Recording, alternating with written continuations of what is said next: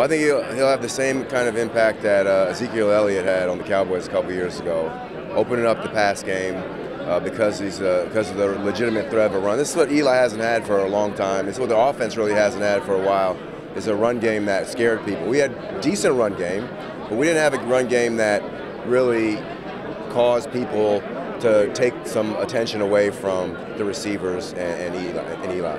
So now speaking about Eli, obviously going with Barkley with that pick, they're selling out. They're all in on Eli. Do you think he's got the potential and the wherewithal to be a Super Bowl quarterback again? Yeah, I don't think he's lost a step. I think that there's a lot of football left in him.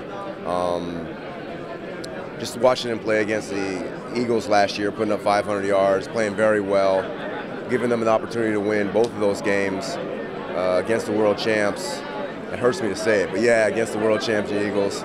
But so I think that I think he got a couple more years left, and I don't really know if the Giants organization, I don't know, but it just seemed like they didn't believe in any of the quarterbacks in this draft that would help this team get better immediately.